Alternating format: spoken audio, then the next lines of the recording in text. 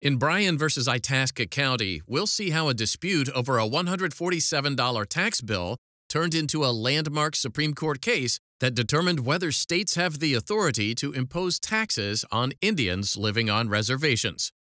In 1953, Congress enacted Public Law 280. This law gave select states, including Minnesota, criminal jurisdiction as well as limited civil jurisdiction over reservation Indians. The term reservation Indian applies to any enrolled member of a tribe who lives exclusively on his or her tribe's reservation. Russell Bryan, an enrolled member of the Minnesota Chippewa Tribe, was a reservation Indian. Bryan and his wife lived in a mobile home on Greater Leech Lake Indian Reservation in Itasca County, Minnesota.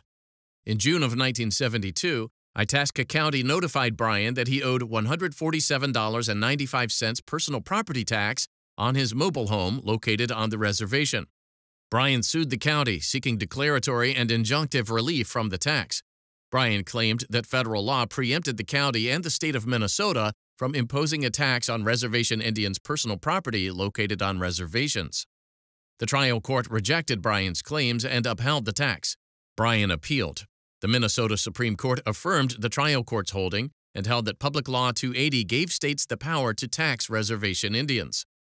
The court held that Bryan didn't properly raise the claim that his mobile home was annexed to the reservation land, which would have made Bryan's mobile home real property. Instead, the Minnesota Supreme Court held that Bryan's mobile home was personal property that was taxable under Minnesota law. Bryan appealed, and the United States Supreme Court granted cert.